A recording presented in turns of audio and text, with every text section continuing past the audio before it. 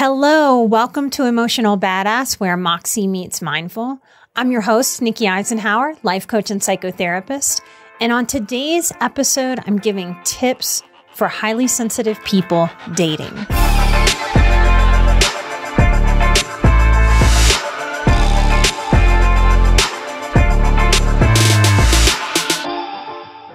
Dating is risky, y'all.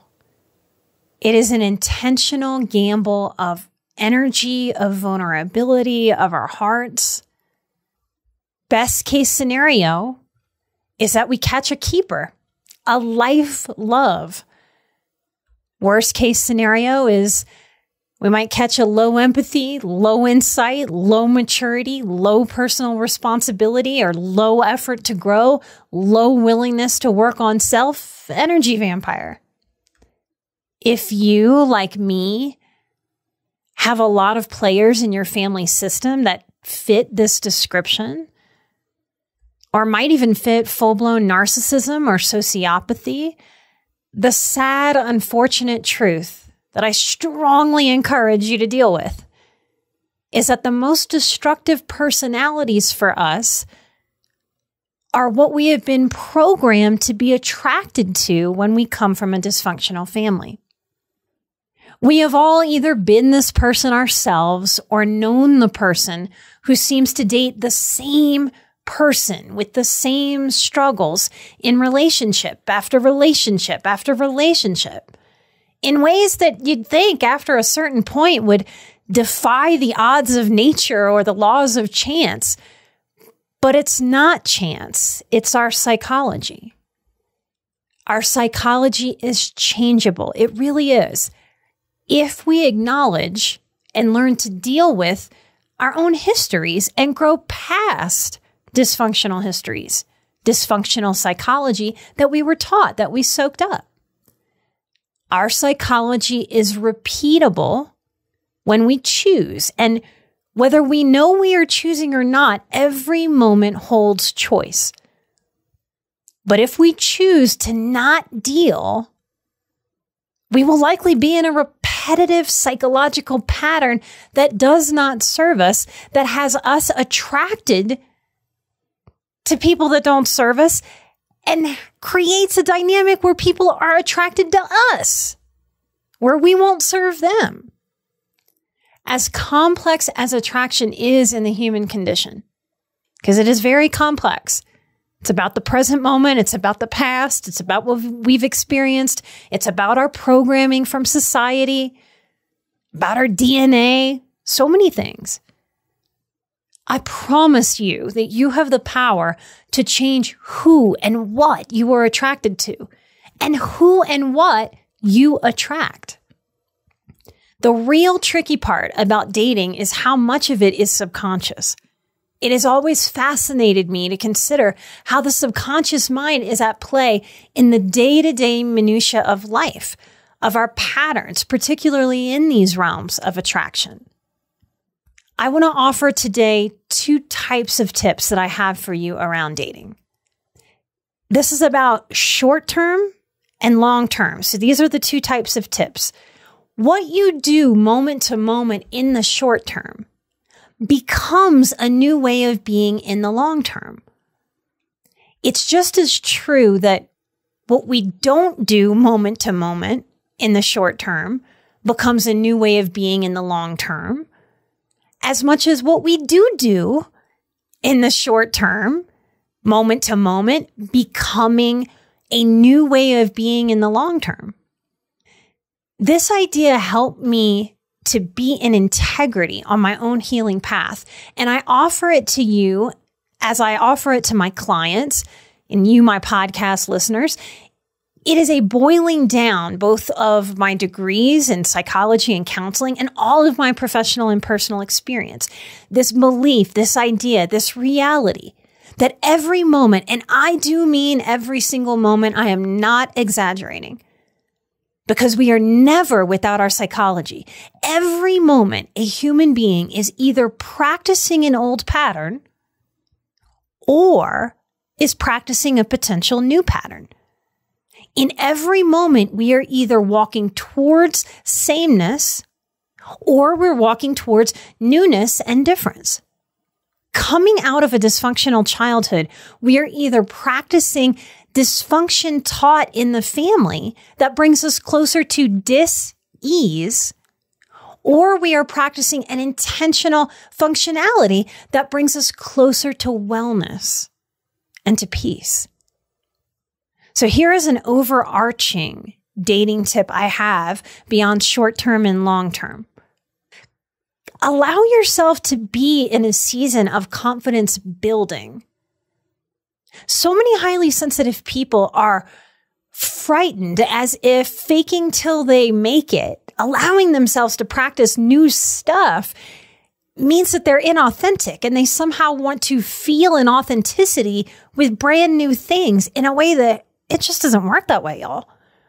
A bit of fake it till you make it is not only okay, it's essential. You are the only person that can give yourself this permission to try new things, and that feels vulnerable. It's part of why we need the permission to fake it till we make it, to practice into newness by letting go of what's old and no longer serving us. So here is the first tip. Get out of your head. Get out of your head as a survivor or a highly sensitive person or both. This is a practice of presence. Dating is not a job interview. Dating is an experience to see how energies jive. Dating is like a tennis match.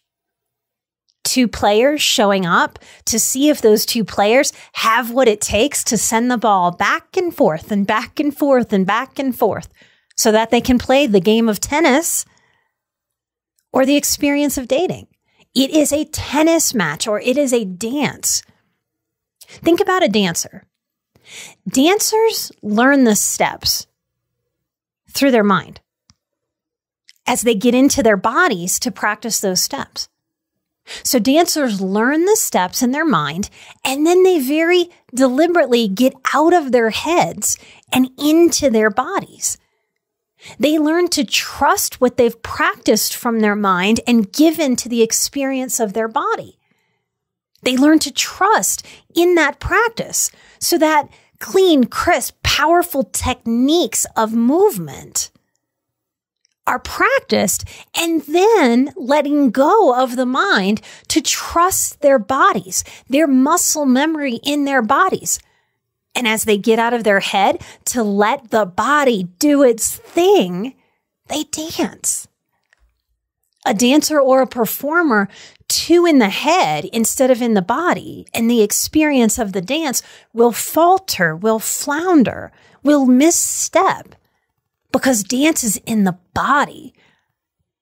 And dance is the body's thing. It's not the mind's thing. And at a point, the mind has limitations if given too much power in the moment of wanting to dance. Dating is not a head game in a similar way. And it's a shocker, I know, to some of you who think it's exactly right and smart to be in the head for the entirety of a date or a dating experience. A lot of people confuse dating and interrogation mode, confuse dating and job interview mode. A lot of people date giving a lot of power to hypervigilance that only developed out of dysfunction in the first place.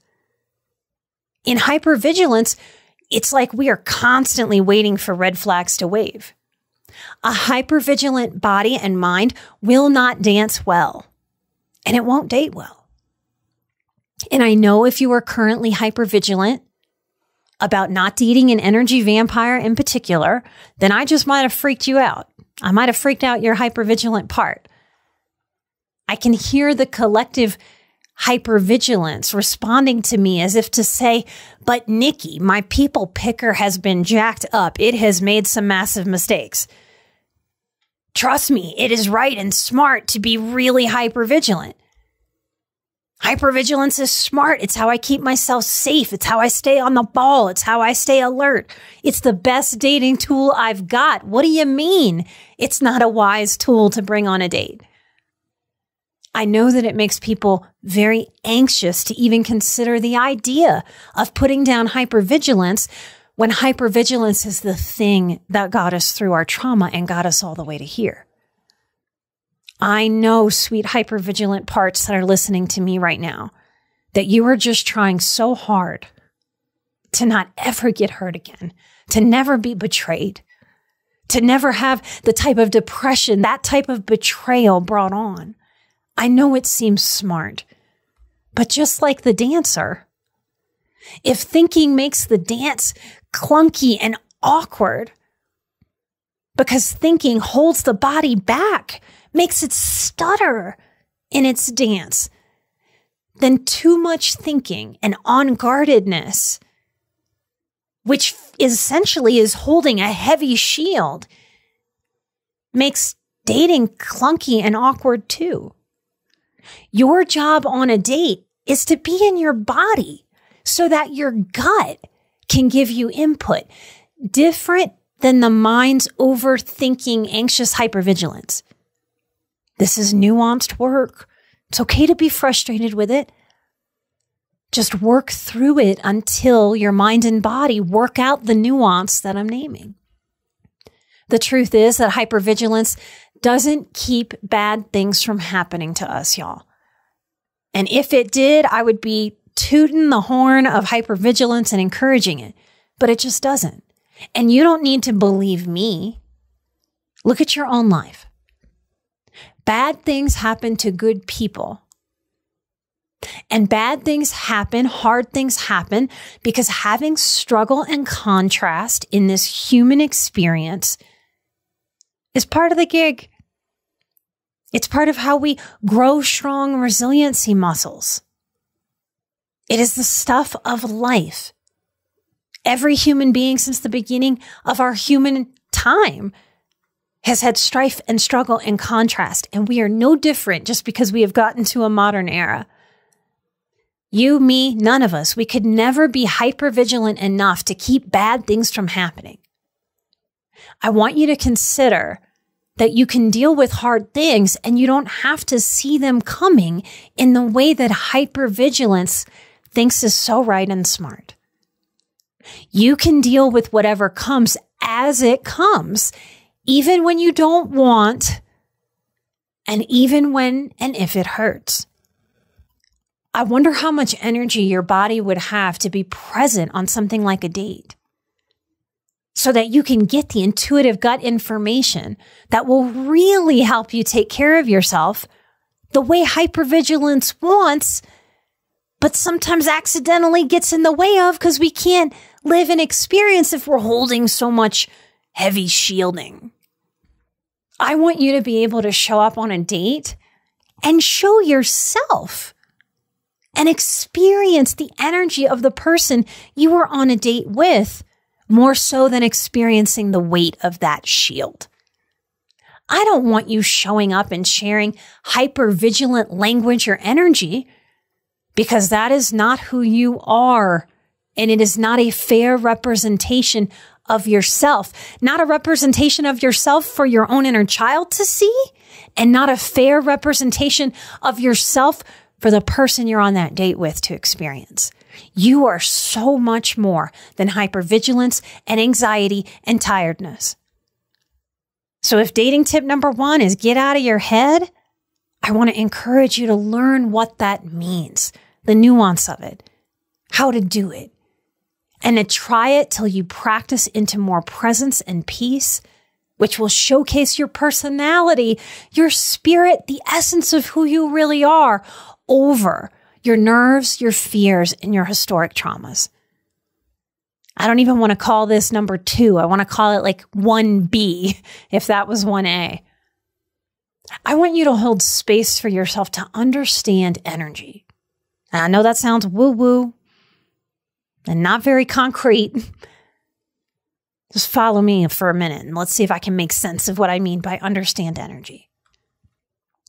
I especially see highly sensitive women. I see highly sensitive men do this too, but especially highly sensitive women seem to deeply confuse intuition and anxiety, particularly in the dating department. I want to encourage you to deeply and intentionally open to the process of learning the difference between intuition and anxiety. This kind of learning, your relationship to your own intuition, it parallels a yogic teaching I learned many, many years ago about the lifting of the veils of disillusionment.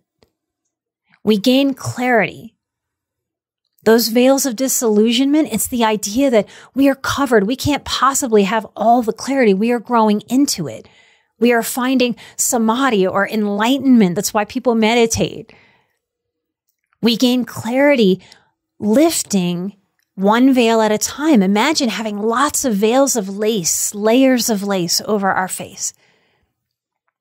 Each veil lifted brings more and more clarity. Our perfectionist inside of us wants all of the veils of disillusionment lifted all at once. Damn it, right now, just lift up those veils. But it's like coming out of the dark and the sun blinding us. We can't really see everything when we're coming out of the dark. We learn slowly so we can adjust, so we can acclimate, so we can integrate new information, new ways of being, much like our eyes adjusting to bright sun after darkness. It's a process to learn the difference between intuition and anxiety.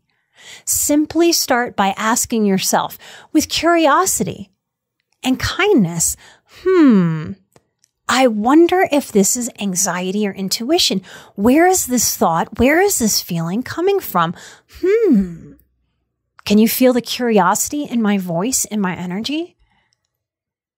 A hint is that our intuition is never wrong, though our interpretation of our intuition may be, and that's exactly what and where we are learning. We become better interpreters as we better learn the language our intuition speaks, just as we would become better interpreters and gain understanding as we spent more and more time with any language. Here's the next tip.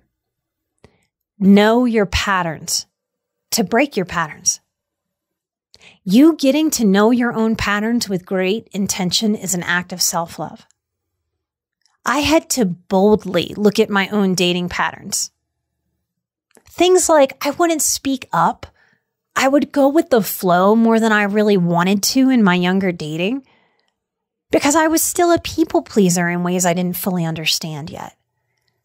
I wanted to be in someone's good graces, which made me adjust myself, which really was, this is a bad word, we don't like it as highly sensitive people, which was really a manipulation.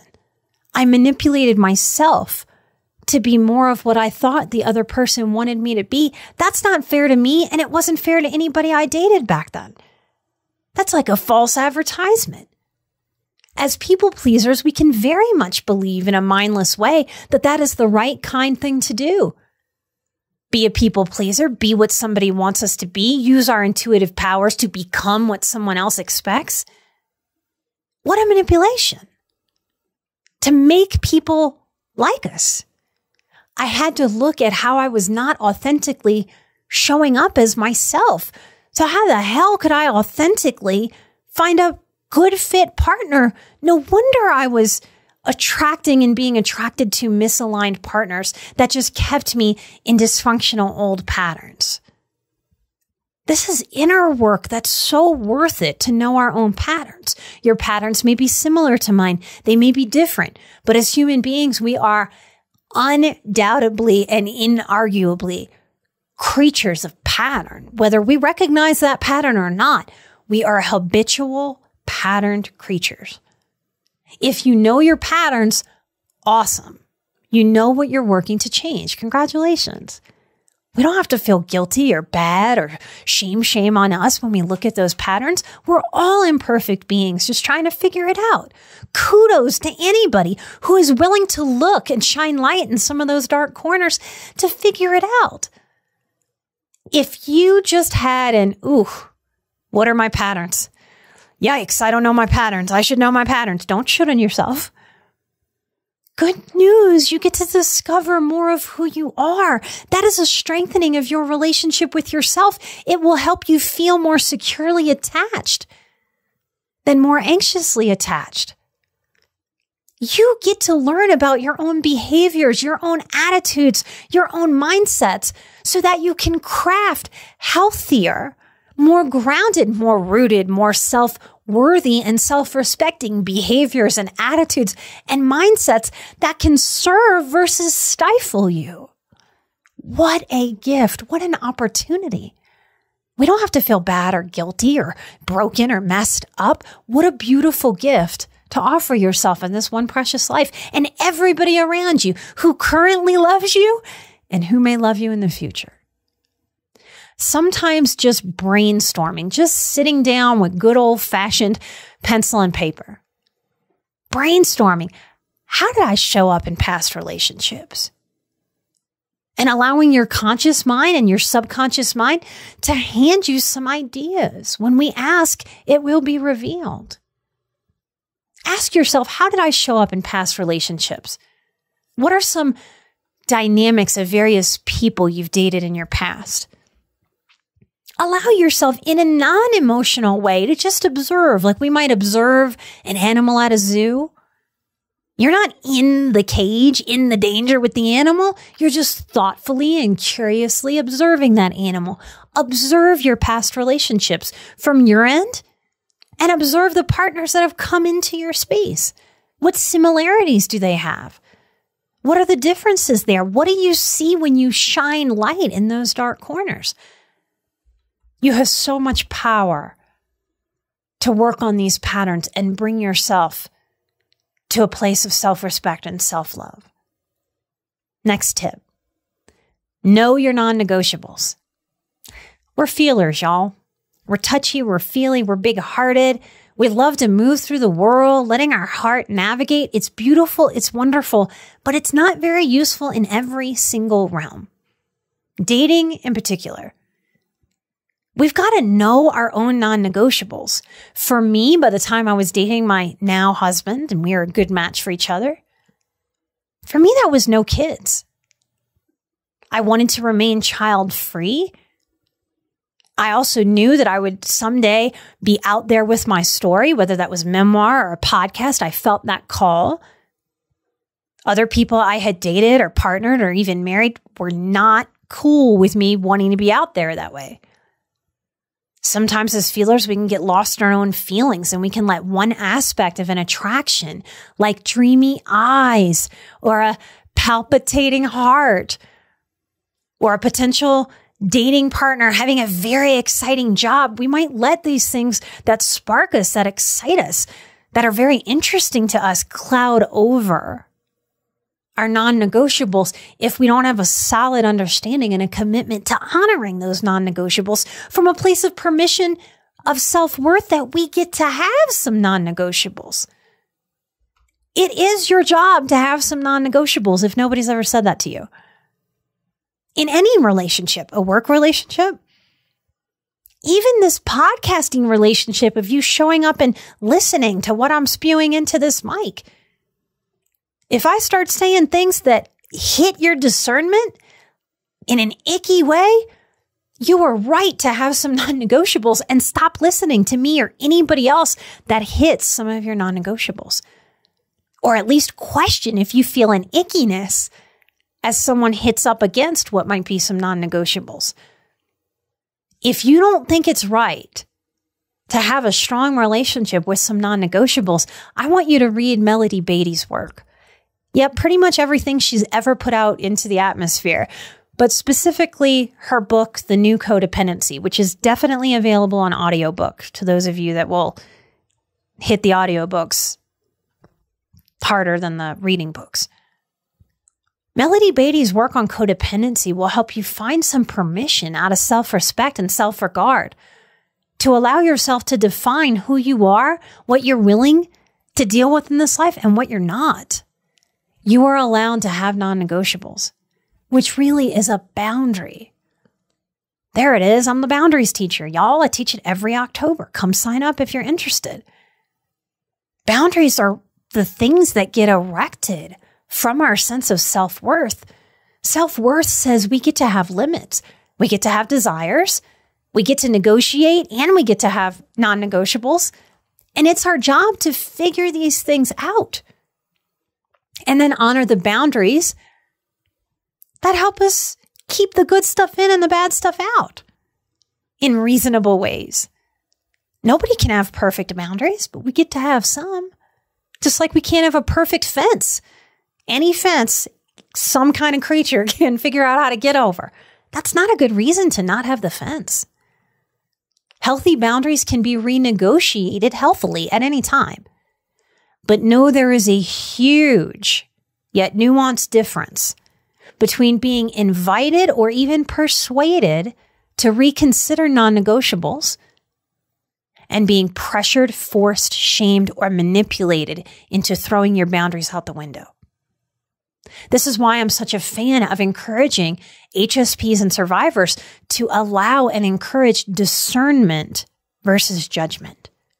We must discern the difference between persuasion and manipulation. We must discern a lot in this life, particularly if we come from family dynamics that had a lot of manipulation, a lot of dysfunction, to be able to take care of ourselves. Next tip. Get an elevator pitch that's positive about your trauma history, that you share somewhere between dates 3 and 10. That's as finite as I can get there. And if you wait till date 15, that doesn't mean you're doing it wrong. That's me trying to put some kind of parameter into something that we can't really define. You got to trust your gut about when it's right to share. But my encouragement is to get a healthy, positive elevator pitch about your history. Trauma is not an excuse. I feel like this is a specific and necessary public service announcement. That trauma does not excuse bad behavior or reactive behavior or a lifetime of debilitating anxiety. If you want a healthy relationship with someone else, you must learn to have a healthy, good, strong relationship with you. We are like directors in a play, y'all. We hold much power to set the stage. A director can set the stage as a sunny, cloudless spring day in a field of flowers bright with possibility. Or a director can set the stage as a dark, dreary, rainy stage behind industrial buildings, creepy figures shuffling through a trash-strewn alley. Self-sabotage happens for a survivor in dating when they miss the reality of psychology. Because one of the sad realities of our human psychology is that our human egos would rather throw our own selves under the bus than be blindsided by somebody else coming along and all of a sudden throwing us under the bus. So we learn in a faulty, false, failing attempt to self-care, to set the stage like that dark, rainy alley instead of the spring field full of butterflies so that we don't get blindsided. I can meet someone and say, well, nice to meet you. I'm kind of a mess. I'm really screwed up. I'm working on it, but it was very abusive and very dark. It was very rough. I still have a lot of issues. I'm kind of broken. I mean, aren't we all? But yeah, I'm pretty broken. How's that feel as a vibe? To me, that is ER vibes all the way. And it's not attractive. It's detractive. And we do that as if to say, look, this is all my bad stuff. If you're going to want me, you better super want me. I don't want you to reject me because of this bad stuff later. So we've got to understand this with self-compassion while we work to change this relationship with ourselves and our own story. I have just as much power. And no matter how you feel, you have exactly as much power as I do.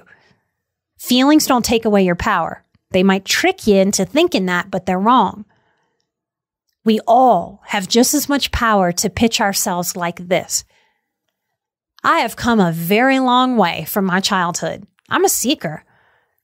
Yeah, I come from a dysfunctional background, but honestly, it has pushed me to get to know myself in deeper, more meaningful, more beautiful ways than I would have otherwise.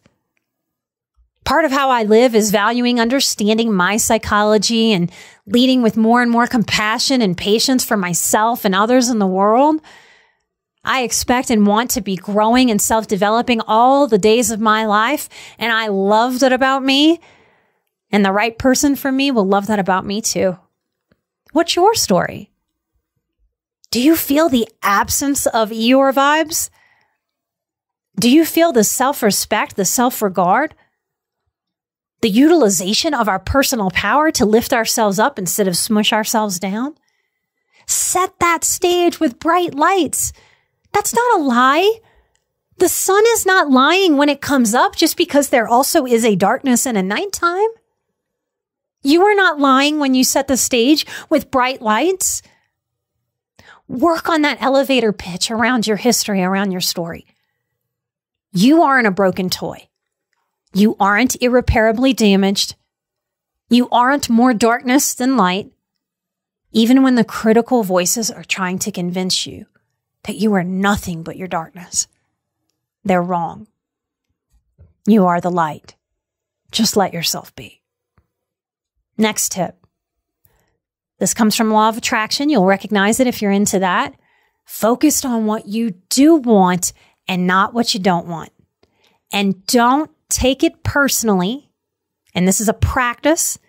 Don't take it personally if someone is not into you.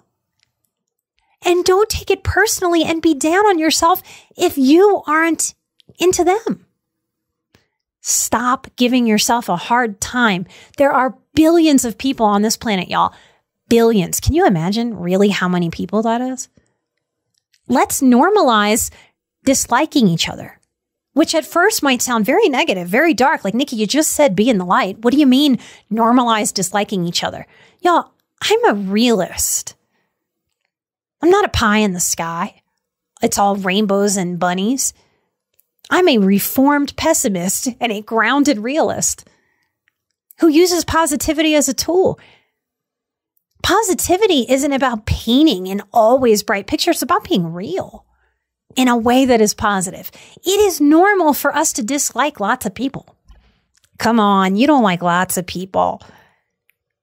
Normalize how we are all looking for someone special when we're dating, and special to us. Our spiritual parts can acknowledge that every single person is special in their own way. It doesn't mean that they're our very special person. It doesn't mean that I'm somebody else's very special person. It's not a threat if we are not someone's special person. It can actually be a relief if you let it be. We can meet this energy that the ego names as rejection. What a powerful word, huh? Our egos are like, oh, I was rejected. I rejected them. Like you just hit them with your car. This comes from the wound. This comes from the not good enough, the poor me energy. Dating sucks. Negativity, negativity. Nobody's good out there. I'm never going to find my person. That's a downward spiral. We don't need to do that. We can learn to meet this very normal rejection energy that we have to give other people and other people have to give us. We can meet this energy with a reframe that says and sounds like, thank you so much for not wasting my time. May we both meet a very special to us person so very soon and kind of energetically and emotionally high five each other and just get out of there and keep on keeping on. Next dating tip. Speak up with courage and be you. We need more clarity with each other and less assumption. Ask questions, but don't interrogate. You hear that nuance? Be honest, but dating is not a strip show. It's a burlesque show, y'all. If you've never seen burlesque live and in person, I strongly encourage you to go see a show. I used to see a burlesque group, I cannot remember its name to save my life, out in New Orleans that was pure comedy and burlesque. It was hilarious. I loved it. So much fun. If pornography is zero mystery, close-up shots of all the goods. Burlesque uses feathers and boas and strategic tassels and clothing to playfully cover up and to just show a little tiny bit, little bit of playful teasing to show and to leave a little mystery, which builds a desire for more. It's very intriguing. Dating is not porn in this way emotionally. Dating is not stripping down to emotional nudity and showing it all. Dating, it is a burlesque level of nudity emotionally. And to play and have fun with it. All right, next tip. Romance. I want to encourage you to define it or redefine it. Get an adult definition of romance and romantic feeling. Romance and romantic feeling, it's not love bombing or being love bombed. That's when somebody just showers you with gifts and compliments and just is trying to really solidify a bond. It is like a bombing falling out of the sky of love messaging and love messaging and love messaging. It's not real life. The psychology of instant attraction, which so many people confuse with a good reason to start a relationship from instant attraction, because so many of us start dating and allow instant attraction to draw us in as teenagers. The psychology of instant attraction that so many will go to their graves mislabeling and misunderstanding as big L love is really the experience of our inner child. In that instant attraction moment, it's as if our inner child goes, oh, wow, he or she has something missing just like mom or dad. I couldn't get that need met with mom or dad. Maybe I can get my need met from this person. Wow. And that spicy, fiery attraction is so often that. Our old psychology getting us right in that moment. We want to lean into instant intrigue more than fiery instant attraction. Healthy long-term potential feelings grow and build over time. Instant attraction is so often like a fire that burns itself out. Unhealthy attraction from our original family system is at play. And it starts out so promising, that fire sparked and lit, and then it's a disappointing sliding downhill of chaos and stress. And we chase the dragon, like we say, heroin users chase the high, chase the dragon. We chase. Where did that instant attraction fiery feeling go? It's got to be around here somewhere. It burnt out. And after the fire burns, there's nothing left to relight. If we don't have attachment trauma, my father abandoned me when I was a little girl. I could be the picture of attachment trauma in the dictionary. But if we don't have attachment trauma after the burnout from an instant fiery attraction relationship, we will find our footing. We will stop that slide into chaos and searching for that initial fire. We will walk off to date again and find a new potential partner that's intriguing and possesses the stuff to build a relationship on. Like a house, we need a solid foundation. Instant fiery attraction ain't it, y'all. If we have attachment trauma, we don't know how to practice resiliency and self-respect right here in this spot. We get triggered in the wound of our worth because our fear is, oh my gosh, another person going away. I can't deal with it. I can't handle it. But we can handle it. We get stuck in overthinking and over self-lashing from the critical voice. What did I do wrong? Where is that fire? What's wrong with me? Should I just settle? Are my expectations too high? I'm too weird. I'm too much. I'm too little. And this does nothing positive and only digs the hole of dating despair and low self-worth deeper and deeper and deeper and deeper. And that's not the way to get out of it. Instant intrigue. Allow yourself to be intrigued instead of burnt up by the fire. Next dating tip I have for you is a highly sensitive person or survivor. And it's not a very romantic tip. But the least romantic tip I have for you is that a true partnership really does, at the end of the day, And after the falling in love phase changes, because we don't stay in that phase always. We go from falling in love to being in love. A true partnership, a true successful long-term relationship, it does in a lot of ways run like a business. When there are problems, they need to be addressed.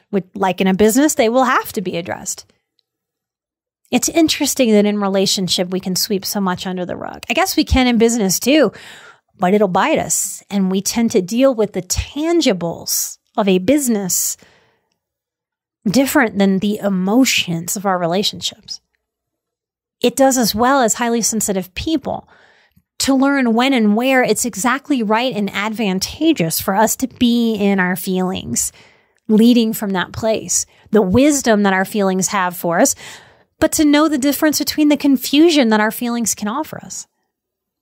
If any of us had a real dating education, advisement in school or classes, like most of us took driver's ed to learn how to be safer people on the road and drive those cars. If we had more emotional education in general, we might not get so lost and confused about love and commitment, what it is, what it isn't. We as Westerners, we have so much programming, y'all. So much. Disney princesses, romantic comedies, and sitcoms where it all gets tied up so nicely in a little bow in 24 minutes. We are programmed to think and believe that love is a feeling. It's part feeling, sure, but it's so much more than that. Love, long-term love, that we're wanting when we're dating. Long-term love that stands the test of time, the stress of life, it's not a constant 100% lovey-doveyness, y'all. Because feelings come and go as easily as feelings of hunger or satiation. We are in constant flux in our thoughts and in our feelings. True love over time is less a feeling and more a commitment that every day we wake up and we are to be each other's support, each other's team member, despite feelings of frustration, of annoyance, of friction, because we are two fully separate and opinionated human beings with similar and different needs internally and externally, committing to doing the work to negotiate and renegotiate life over and over and over and over and over again. This commitment is love. And the more we embrace the secure attachment to what love really is, instead of the juvenile middle school type love programming that Hollywood and media has put into all of us, the paradoxical trick here is that this is how we actually feel. More of the lovey-dovey feeling we really want. That also expands into feeling like security, safety, trust, support, teamwork, and we can exhale into it. It may not sound so lovey-dovey like our emotional parts want or our inner preteen parts dreamed that romantic love might be or even might still believe it should be. My tip, if you choose to take it, because you always have the right to toss it, is to allow dating to be in some ways non-emotional. To be able to look at the realities and ask real questions to get real answers. Like, are we the people we want to grow old with? Are we the people we want to work through the frustrating parts of life with? Do we have the right stuff to partner and come back together again and again and again, despite whatever life throws us individually and together? Are we willing to do the nitty-gritty life stuff together, despite how all of it might feel very much uncomfortable? This is how I define love, as this type of commitment, this secure attachment to coming back to each other over and over and over again. How do you define love? Is it worth re-examining and redefining from this age, from this experience point, from this growth trajectory of what you want for yourself? I hope that this episode gave you a more maybe unusual or more nuanced or deeper dating tip or dating strategies than what we can find in any quick Google search of how to date or how to be better at dating. As corny as it sounds, the path to true love is through the true love you cultivate with and for yourself. And that healthy love emanates out, attracting you to good potential matches and attracting good potential matches to you. It's not one directional. It's dual directional. Now, if we ask a whole bunch of psychological or spiritual types, we're going to get a whole bunch of different psychological and spiritual answers to what is love or how to do it. Remember that you are your own authority figure, to take what works for you and toss the rest. I am not of the belief that there is one soulmate out there per person. What a scary thought. What a limiting belief. I am of the belief that we have endless potential matches. Those matches are available to help us grow, to shape us. There are infinite possibilities in this life, and there are infinite potential partnerships. Some better, some worse, some easier, some harder, but all with lessons. Our power is in choosing, while we manage the reality that we're not going to be perfect, a partner's not going to be perfect, dating's not going to be perfect, marriage or long-term relationship is going to be far from perfect. I hope you give yourself the time, the space, the respect, and the self-regard to allow your own beliefs, not just to unfold, but to be guided and grown by your hard-earned experience and your collected wisdom as you expand not just your definition of things like love or how you're going to date, but you expand the way that you love yourself. You expand the definitions of all of these things that are so nuanced and not concrete, that you expand them into a version that really and truly serves you, serves your inner child, serves your past, and serves and soothes your present. I want to invite you to our next live stream. I want to invite you to try out Patreon because there's a new come try it free for a week feature. Come dip your toe in. Come see how it feels. Come see if it's something that might help you, even if it sits in the background of your life, ready for you to access it when and where you want. I don't use Patreon like Facebook. I'm not constantly just dumping stuff in there just so that there's stuff and content always. Every single little thing that we put there, I put a lot of intention into, so does my team. Every little thing in Patreon is a little nugget. If you spend 5 minutes in there, I want you to be able to walk away going, I got a little bit of something that just adds to my life. Feedback I get the most from all of my work is, wow, I learned something I didn't even know I needed to learn, but wow, did I need to learn it. My work is the type that you just got to kind of stick your toe in and marinate in. On Patreon, we have the biggest discounts on all of my courses. Boundaries are essential to being the person that we deserve to be for ourselves. This life and all the people in it, they will pull at us. They will take. I am fascinated by the phrase taking time. If you know that learning about boundaries is exactly what you need, don't overthink it. Don't stress. Just sign up. Show up and marinate. Patreon.com/emotionalbadass. As always, another way to help the show is to write a review. We are all out there in this world trying to figure it out. Anytime you participate in anything that I'm doing out here on this crazy internet, you're goosing whatever algorithms are at play, and you're helping other people find me, the show, and our community at Patreon. Thank you for being the change in the world. And if you're dating, please love yourself through it. It's a marathon. It's not a sprint.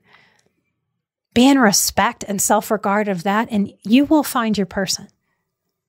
Light and love. I'm an emotional badass. You were an emotional badass. And together, we are where Moxie meets mindful. I'll see you right here next time for a brand new episode. Light and love. Bye-bye.